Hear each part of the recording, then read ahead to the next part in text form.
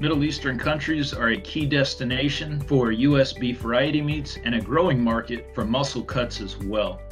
In addition to beef livers, kidneys, and hearts, consumers across the region are buying beef tenderloin, briskets, ribeyes, and chuck cuts, not only from high-grading cattle, but from cattle over 30 months of age. And we're seeing a number of events across the Middle East region that indicate this is a growing market for U.S. beef producers.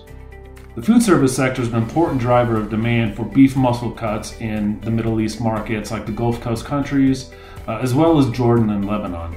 Obviously, this sector has had to adapt a great deal over the past year, and USMEF has focused our efforts to support our food service partners to not only help them meet these new trends, but also reach new partners with educational activities to help them take advantage of the uniqueness of U.S. beef to improve their offerings.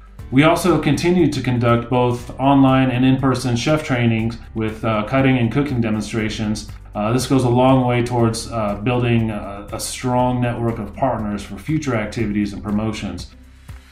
We're pleased with the increasing market access we're seeing across the region. Last year, Jordan extended the shelf life of chilled meat, which makes U.S. beef more attractive to retailers by allowing an extended merchandising period. More recently, we've seen Saudi Arabia do the same, increasing the shelf life from 70 days to 120 days. And this opens the door for more U.S. beef to transit by vessel instead of relying solely on air transport, and ultimately increasing the overall viability of U.S. beef in the market.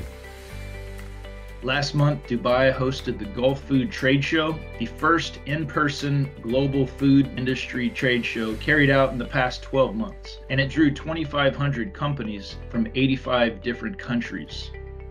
As Middle East consumers emerge from lockdown, they are seeking food that will boost immunity and provide health benefits, and we're capitalizing on this trend to inform consumers of these attributes and other nutritional benefits of U.S. beef and beef variety meats. For more information about USMEF and our work around the world, visit us on social media and at usmef.org.